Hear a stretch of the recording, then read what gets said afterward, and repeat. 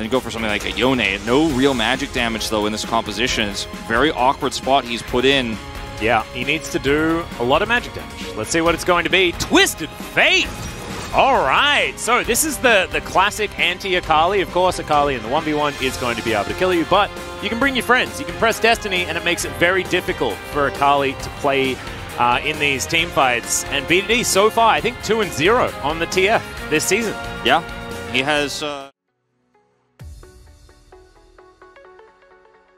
Throwing a red card at Chovy. There's a flash. All right, Lehen's wanting to win this at level 1. That's dangerous, as they are going to be able to walk it back. Doesn't even have Eclipse yet. He's already a bit stronger right now. Lehen's going to go for that roam-up, as Peanut's going to come on over. Let's see who's going to be able to win the smite fight, as it looks like Cuzz wants to fight Peanut instead of the red buff, and now Bdd going to move in. That's the standard meta, but it's certainly the way Lehen's wants to play the game here with aiming, and they have a ton of control on the map right now. Bdd?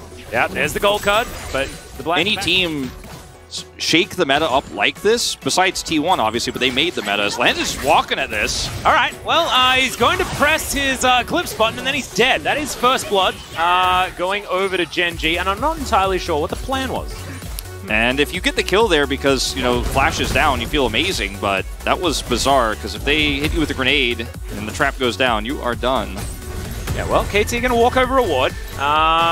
Peanut in position. Bdd gets on over here as the gold card's going to come in. Keen is fighting all of them. Slices, dices, let's see. Just trying to hold this wave for Bdd, who does not have teleport, has to walk back. Yep, just going to press some buttons here. That was well played by Chovy, or by Lehen's actually. Chovy taking a little bit of damage. And Materializer, because of those summoners being down, the threat of Cuzz coming over here. As we'll watch Lehen's do this one more time.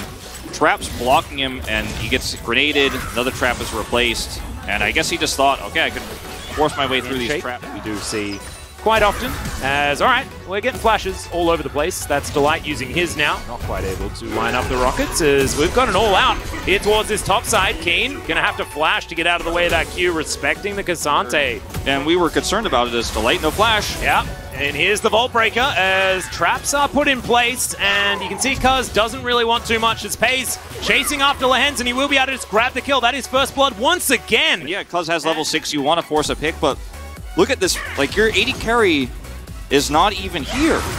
And you don't have 6. If you have 6, you follow up stun, and then the Vault Breaker comes through, and you have the ult from Cuzz, and you're like, all right, we got him. But in this case, you're like, well, I don't have any range damage. This Delight's like, what? That was kind of weird. You have so much control and power as this pick, and it's Gen G that are running the map. Once again, Keen is going to be taken down so low. They're going to dive him. There's the Cyclone to secure it, as now Chovy trying to escape from aiming, and he does so very comfortably.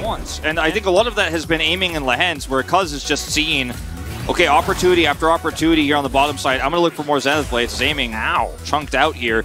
Game number 2, where he just kept getting picked off as Lehen's, once again, the only one really forward on the map here, as he has to walk through all of these traps. Gets to a brush, but that is not going to be safety. Sidestepping quite nicely, some alcove gaming. But guys, he's still going to be dead. Oh, that was a cute idea. You saw what he was planning there. Still dead. Way better than this, and this is what we said in draft. We like this one less. Here we go. Here's an actual play. Solar Flare goes wide. Good flash there from Peanut. Gets himself out of the way. So they get a flash. Certainly good news. They need more than that. They certainly do. Peanut doesn't even need to ult here, so feeling pretty good.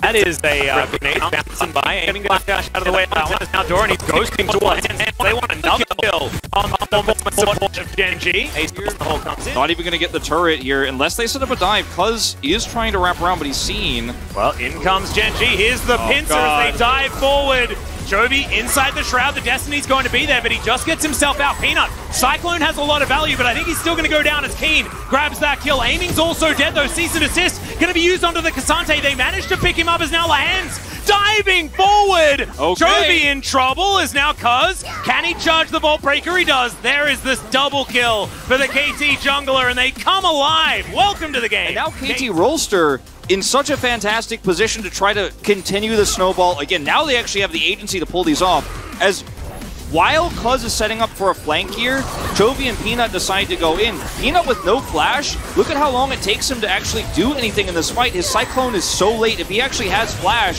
from that earlier exchange, You didn't have to use it there. Maybe he gets the Flash Cyclone and the follow-up is much faster than Chovy can actually rip through this team. But he has just chain CC'd, and by the time he Cyclones, the team is now disjointed, cut apart. You know, the back line and the front line are divided, and KT win this fight. It's a very narrow... And now the Drake's going to get started.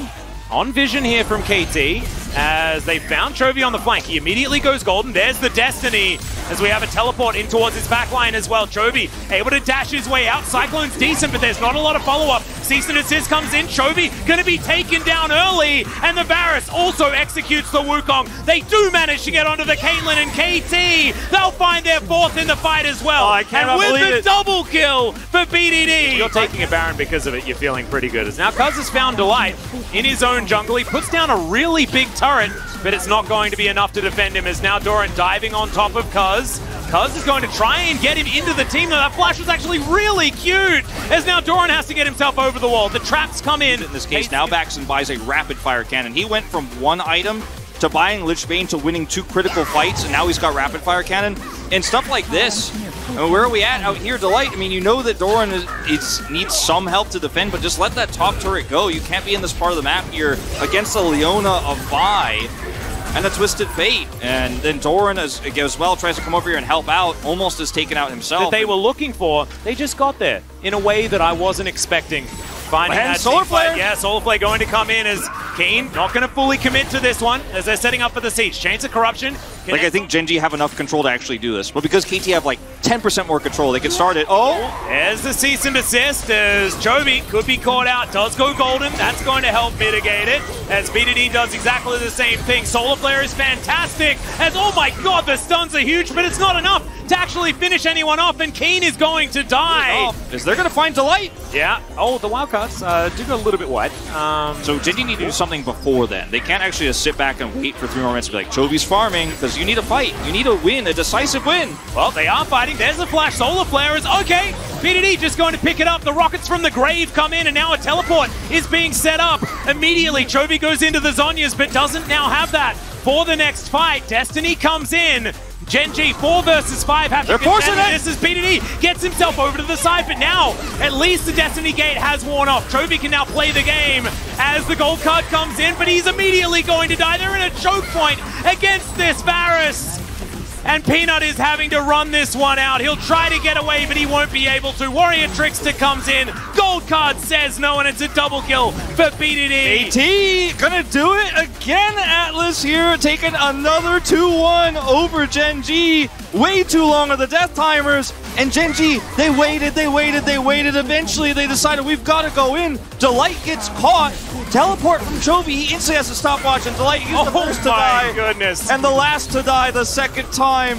The KT roster, they pull it off, but man, was this game tense. It was slow, it was patient, it was the Tortoises League of Legends.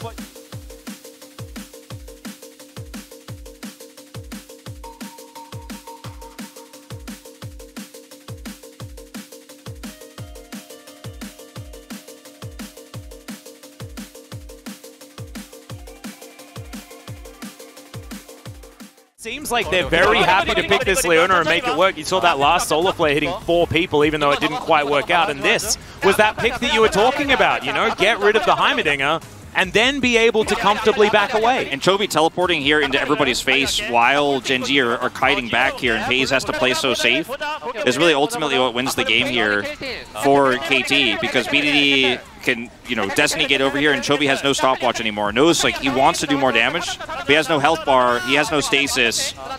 And, I mean, look at the comms here for KT, just so frantic, but also all voicing as one towards which target they're looking for. Target selection is great, and the hype is deserved. Yeah, that's a very excited Cuzz, and he is deserving of it, because...